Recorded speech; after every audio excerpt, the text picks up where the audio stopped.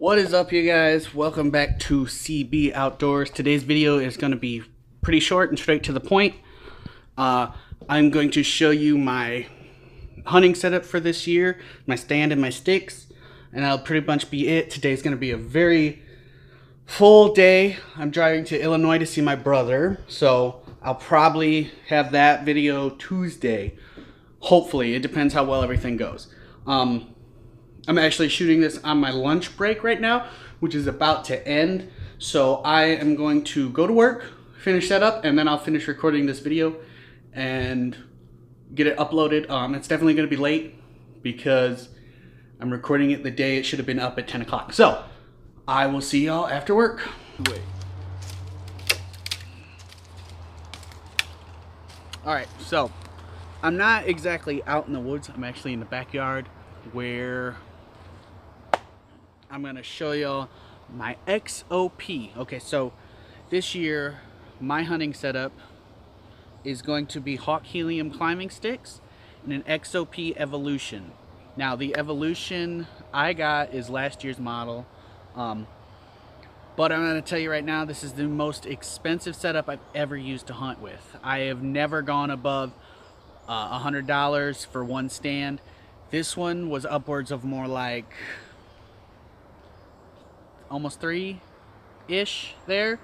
Hawk Heliums are, well, I got them on sale, so I guess not really $3. I don't know how much they are now. But when I got them for 100 bucks. So the XOP Evolution tree stand was last year's model, so it was a little cheaper. It was $149.99. Here it is. So this year I have gone all aluminum.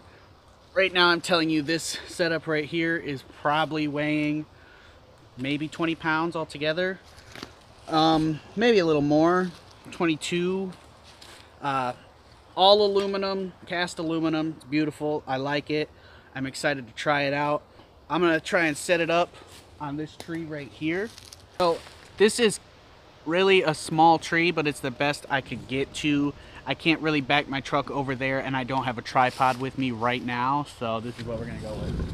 This is gonna be one of the easiest stands I've ever put up. I am taking it, if I can get the strap undone, I'm gonna be taking it up north with us when we go. Come on.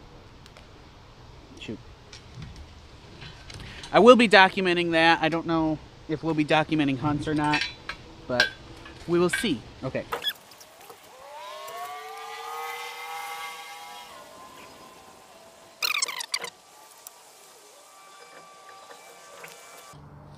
Minor technical difficulties. Give me a second here. We're back. That took a while, but I got it. So, next time, I know, don't pull this strap out of this stinking can. Okay, so all you do here, right? You come up, you loop around the button here. All right, and now our cam right there is set up. So we'll take that, get it as tight as we can. Okay, now take the secondary loop down here, or secondary cam, right? Loop it around, go around the button, cinch it down, and then you put pressure down here, and your stand, oops. Hi, your stand is good to go. It's got like a leveling feature right here. So say my tree is leaning forward some, I will turn this down here. It'll tilt my seat up for me to level it out. It's super cool. I can't wait to try it out. It's got these little accessory hooks on the side so I can hang my binoculars, my rangefinder, which I will be doing a review of because last year I said I would since I used it for a season. And the helium sticks are pretty much the same. I'm sure you can figure out how to use them. You know what, I'll just do a quick demo of them. Let me take this down. Okay. It came with this weird looping thing. I'm not sure how you describe it. I did get some cam straps. I think those will be better for me, but I'm gonna try this.